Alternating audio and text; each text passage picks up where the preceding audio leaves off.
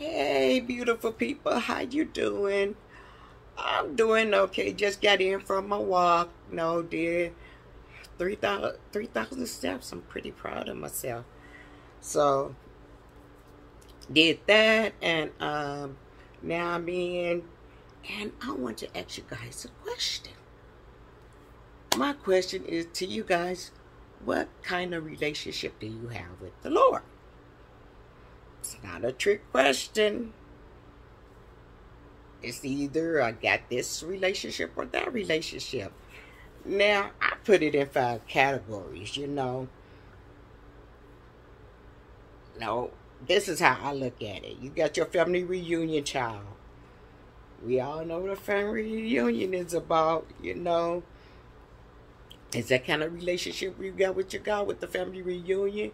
You go, you pack your toiletries, you pack your clothes.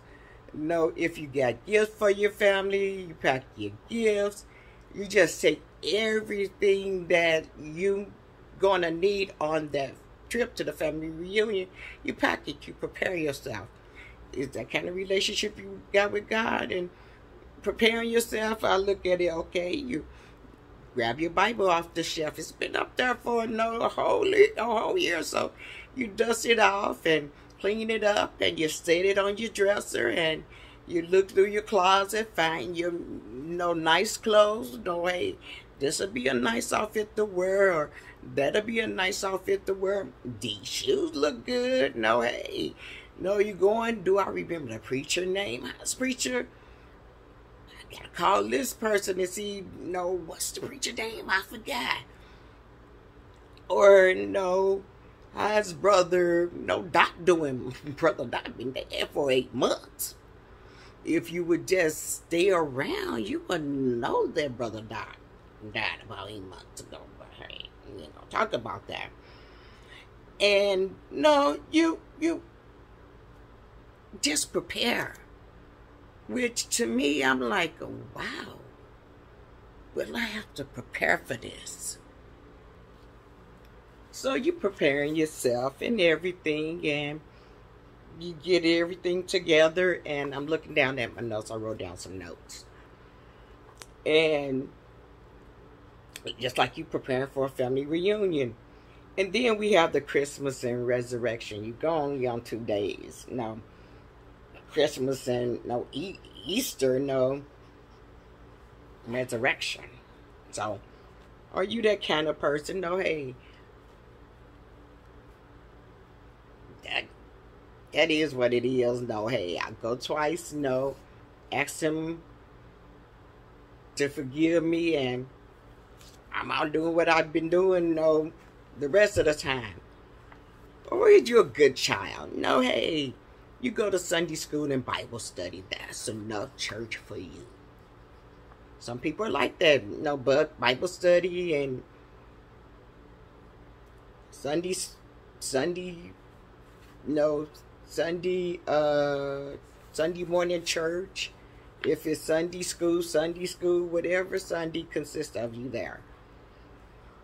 And then you got the clingy child. I'm in that category.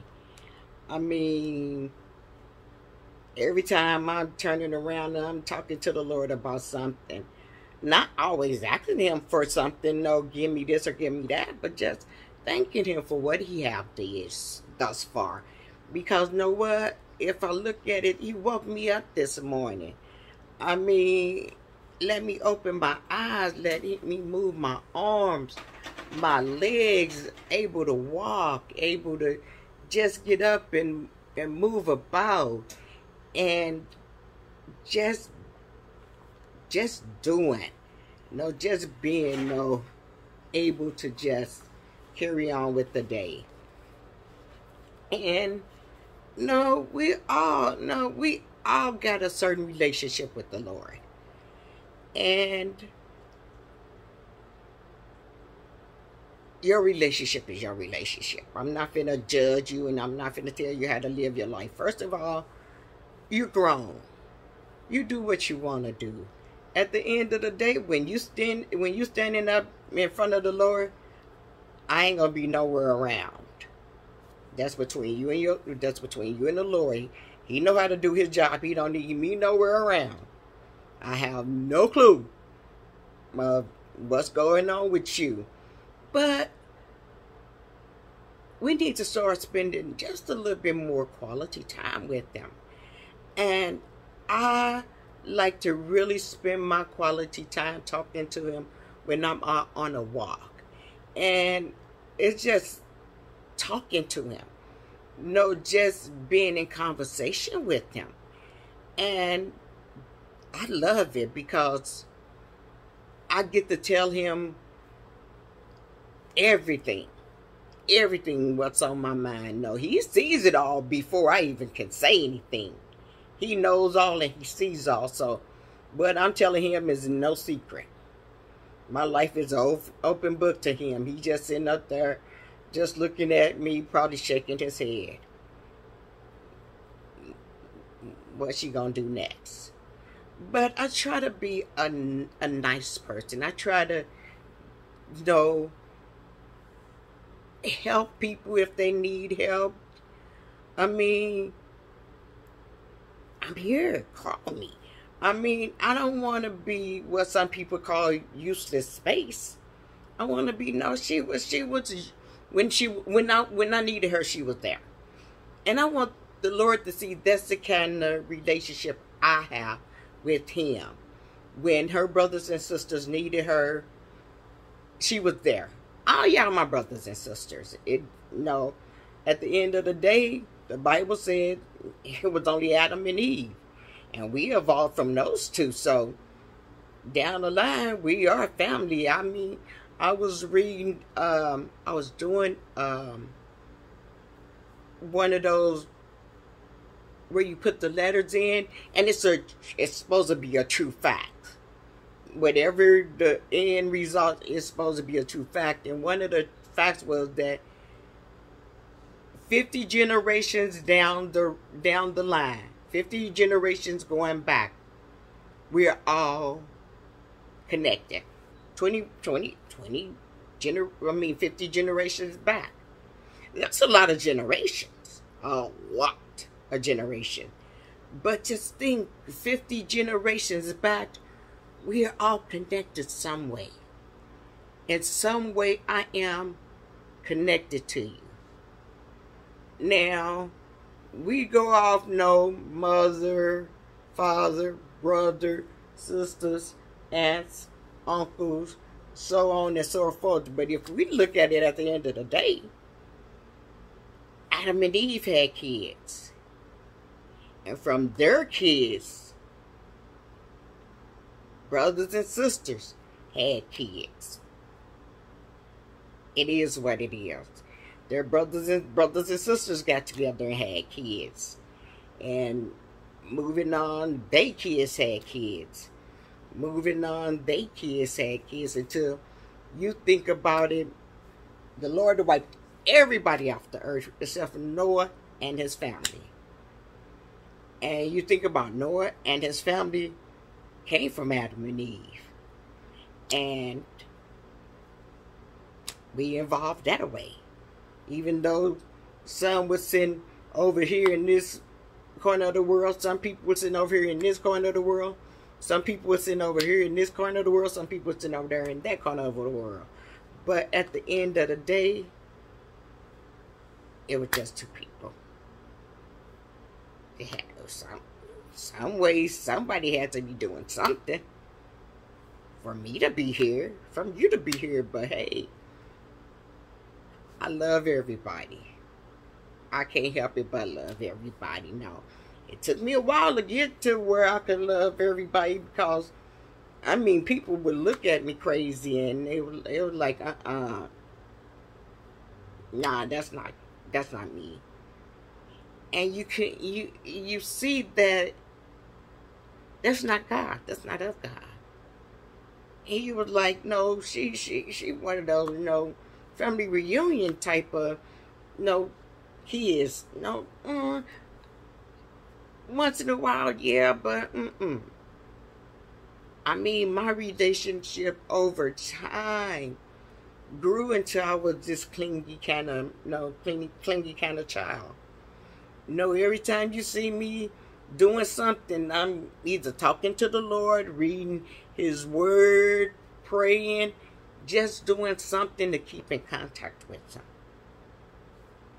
And that's what my relationship is about. It's about being there with Him, asking Him what do He need me to do? What is my job? And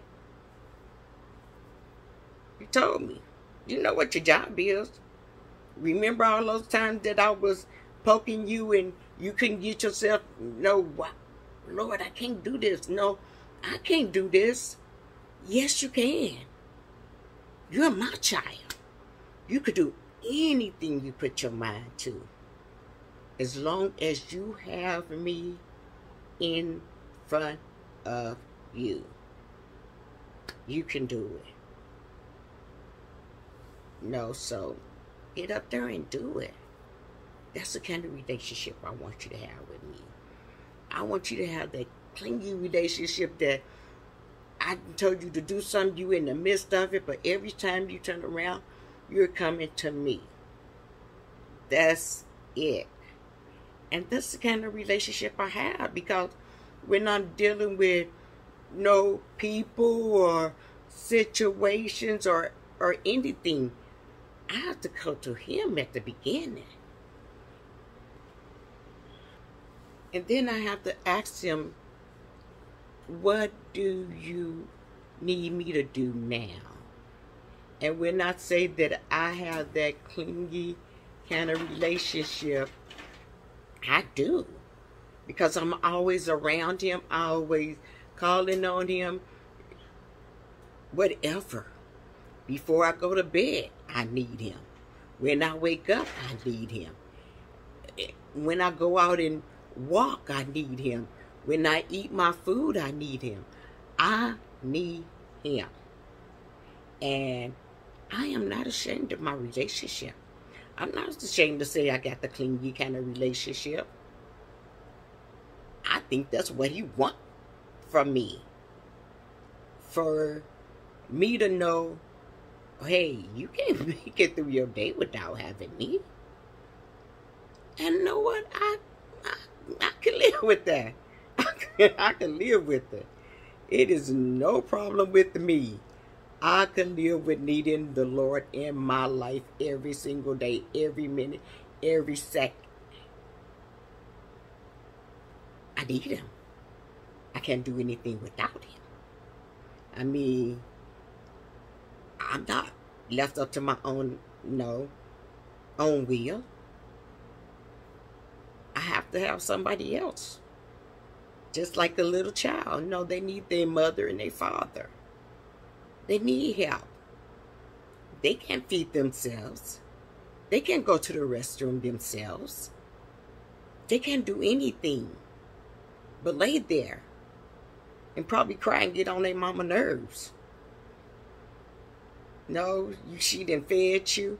She done made sure you had a clean bottle. She done made sure you had a full bottle.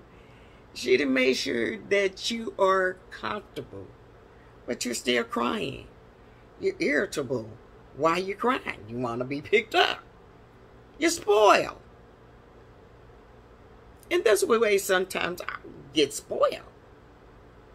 I don't want to be doing this and I don't want to do it. Lord, no, do it. Do it and be done with it. It's that simple. You do it, you be done with it, you go about your business. And your business is his business. And He's about His business. You are His child. You are His business. He loves you dearly. Dearly, dearly, dearly. And He wants you to know that. And He wants you to be able to call on Him. Let Him know that I need you, Lord. I hear you calling me. What is it that I can do for you? or better, what is it I can do for me that's going to enlighten you? I mean, I got so many things I want to tell y'all about the goodness of him. He's really good.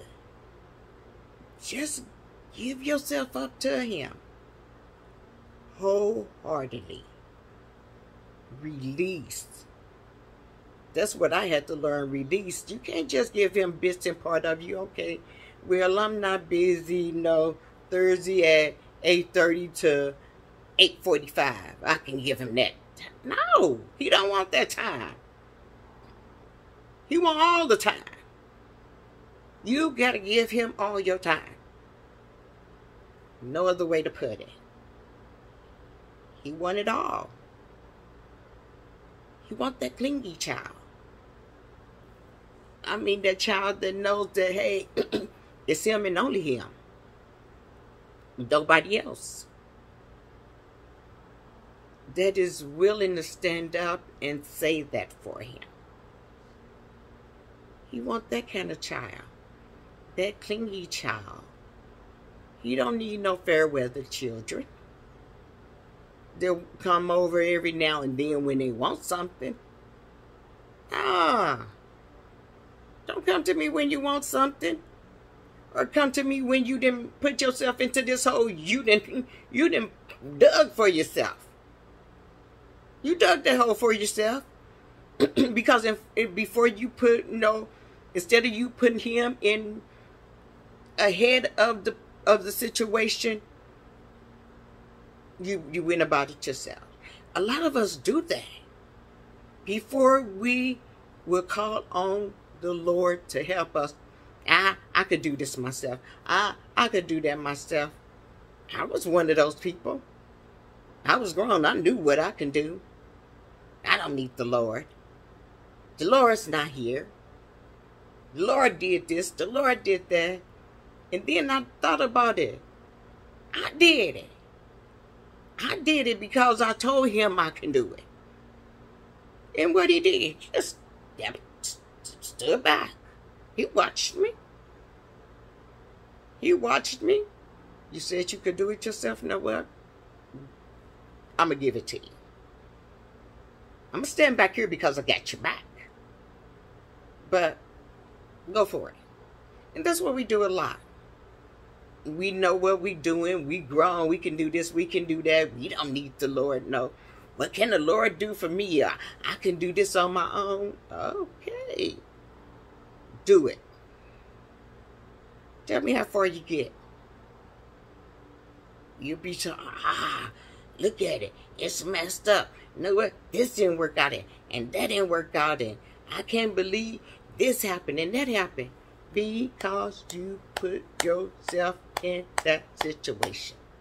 You and only you. You can blame yourself. Before you